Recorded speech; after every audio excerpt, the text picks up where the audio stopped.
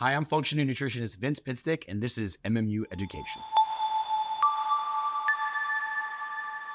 Does birth control hurt your muscle mass or training adaptations? We look to answer that question in this video. So birth control, right? It is hormone replacement. It is technically a steroid, right? So you think, well, maybe if it's a steroid, that means it should help me build muscle, right?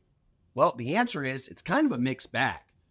As someone who's been working on birth control related issues for metabolism or athletic performance for over 18 years, I can tell you that birth controls can both hurt and help your muscle building and your physical response to a workout. Let's look at a systematic review looking at muscle and training adaptations and birth control more in depth. So of this systematic review, they were looking at 2007 different articles, only 17 really met the criteria. And as you dive deeper, it was looking at, do birth controls hurt your muscle or help your muscle? It also looked at the effect of menstrual cycle, but we're going to, for the focus of this video, we're going to focus on the birth control and what we found. I have seen that different birth controls based on the generation, first generation, second generation, or third generation, they all do different things to a female and their hormone profile. Not to mention that a female's genetic profile will significantly alter the metabolism of a birth control. So it will change where the birth control goes in your body. For example, if you have a high levonorgestrel, or that's a synthetic progestin birth control, but you have different genetic metabolism of birth control, it may all end up going in estrogen, or it may stay in your androgens. Now, different birth controls have different hormone or metabolism affinities, meaning some are androgenically detoxed, some are estrogenically detoxed, and so they have an affinity to convert into a different hormone. So I think it's important to understand that as we try to review some of this confusing material. So as you dig further into the data of the 17 articles, there were a couple of them that showed, two in particular, that showed improvements, meaning that the birth control helped muscle building, helped training adaptation, but found 4 studies that actually showed that the birth control was breaking down muscle and making the body catabolic. Now, this is something that I have seen in many women that start having failing metabolisms in their later years or a slowing metabolism. We see in their histories that they were taking birth controls that were either high ethinyl estradiol birth controls or birth controls that really suppressed androgens. Those are birth controls that are for acne, like orthotricycline. So what we see here is a confusing collection of data, some saying it helps build muscle, some saying it hurts building muscle, and some saying nothing at all. And the reason that it does that is because it doesn't get individualized enough.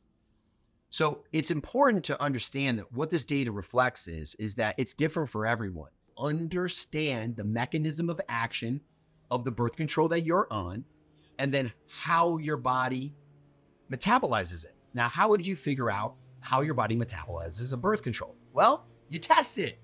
And most doctors will tell you not to run blood or tissue samples when you're on birth control because it's a fixed level that your body stays at.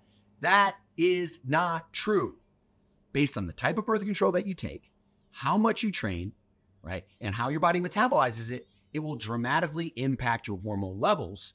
And then those levels mixed with the type of training that you have will either support muscle building or dramatically decrease the amount of muscle you have. And this is devastating and has lifelong impacts. This isn't a joke. You shouldn't play around with this.